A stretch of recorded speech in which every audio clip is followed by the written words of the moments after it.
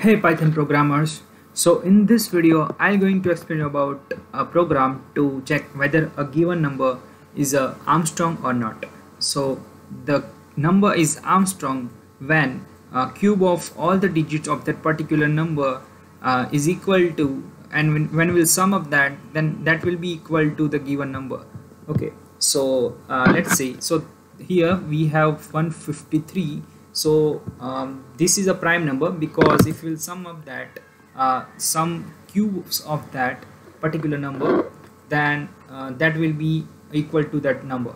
Okay, so if we'll say 1's cube is 1, then 5's cube is 125, and 3's cube is 27. So if we'll sum up that, then we'll get 153. Okay, so we can say that given 53 is a prime number. Okay, so similarly for this this is also a prime number. So now let's write a program to check whether a given number is a prime number or not. So let's take 153 and store it in the variable called n.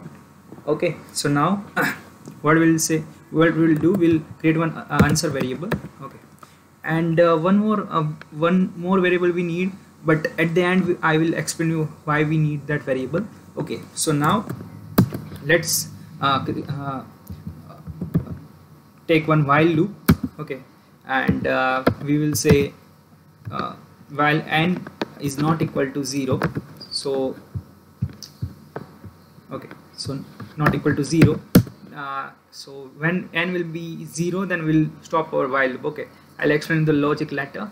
Okay, so now what we can do, we want to cube this last all the digits. Okay, so what we can do, we can just take last digit and then we'll do the same thing for that whole number. Okay, so I'll just take a last digit and store it into the I variable. So how we can find the last digit of the number? So we can just say n modulo 10. Okay, so that will give me a last digit of the number.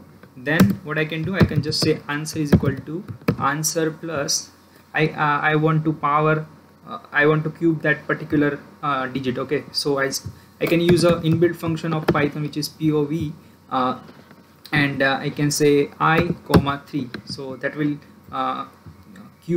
give a cube of that particular number, and we'll just add that number to our answer variable. And then what we can do, we also want to remove this number, and we just want this as our n. Okay, so now we can say n is equal to n divided by 10.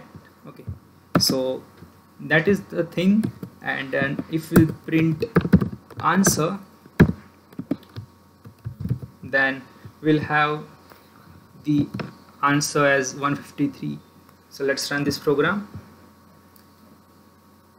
Okay, so yeah, as you can see, we got 153, but one more bug is here. If I'll print n, okay, if I'll print n, then let's run the program again. Then as sorry, not n, small n, it is capital N. Okay, so as you can see, we got 0. Okay, that means we have overridden that particular variable into our program. So to restrict that, what we can do, at first we can just assign that particular variable into temp variable. Okay, temp is equal to n, and then we can use temp everywhere. Instead of n, we can just use temp. Okay, and then at the end we can just take some if conditions. So if n is equal to answer, then we can say, then we can just print number is Armstrong. Okay, else we can say not Armstrong. Okay, so let's run our program. And as you can see, 153 is an Armstrong number, and if I'll say 46, let's run program again, and as you can see, we got not Armstrong number. So that's what about this. I hope you liked the video. Thank you guys, and I'll see you in the next video. Bye bye.